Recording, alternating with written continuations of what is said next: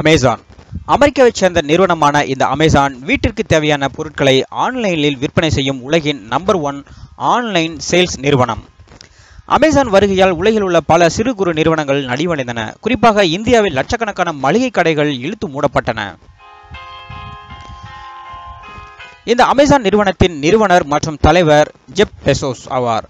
இந்த அமேசான் நிறுவனத்தின் மூலம் தற்போது உலக கோடீஸ்வரர்கள் வரிசையில் முதல் இடத்தில் உள்ளார் Jeff Bezos. Jeff Bezos Amazon நிறுவனத்தை தொடங்குவதற்கு முன்பு அமெரிக்காவில் உள்ள பிரபல நாவலாசிரியரான மெக்கின்சியை காதலித்து திருமணம் செய்து கொண்டார். இவர்களுக்கு 3 ஆண் குழந்தைகள் உள்ளனர் என்பது குறிப்பிடத்தக்கது.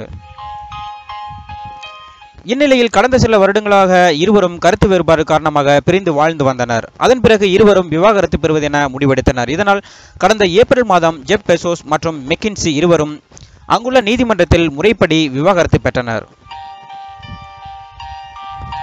பொதுவாக கணவன் தனது மனைவியை கோர்ட்டு மூலம் முறைப்படி விவாகரத்து செய்தால் மனைவிக்கு ஜீவனாம்சம் கொடுக்க வேண்டும் என்பது அங்குள்ள மரபு. அதன்படி ஜெப் பெசோஸ் தனது மனைவி மெக்கின்சிக்கு ஜீவனாம்சமாக தனது சொத்தில் இருந்து 25% கொடுத்தார். அதன் இந்திய மதிப்பு 2,50,000 கோடி ஆகும்.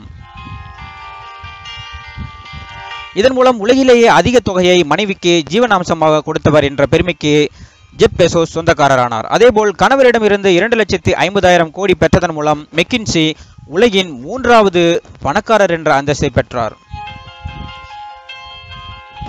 இந்நிலையில் மெக்கின்சி தனது சொத்தில் இருந்து ஒரு பகுதியை தொண்டு நிறுவனத்திற்கு கொடுப்பதாக அறிக்கை ஒன்றை வெளியிட்டார்.